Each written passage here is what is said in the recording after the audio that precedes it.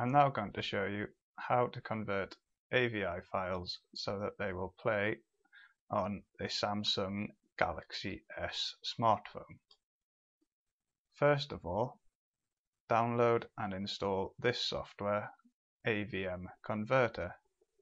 You can find the download link down here in the description for the video.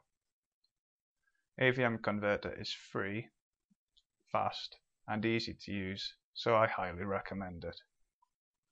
Once you have downloaded and installed AVM Converter, go ahead and open it up.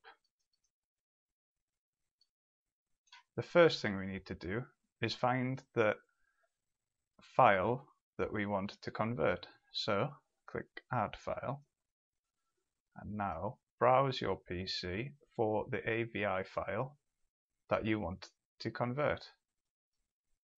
I'm going to choose this small sample AVI file. Next, we need to choose in this Select Preset section the format we need for the file to work on the Samsung Galaxy S. If you scroll down here, either of these two will work fine. I'm going to choose Samsung Omnia. Don't worry that it's not exactly the correct model. This will still work. Finally, we need to choose the place where the converted file will be saved to.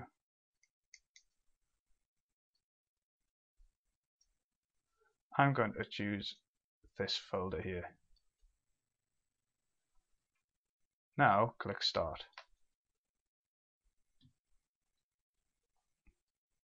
That's it done.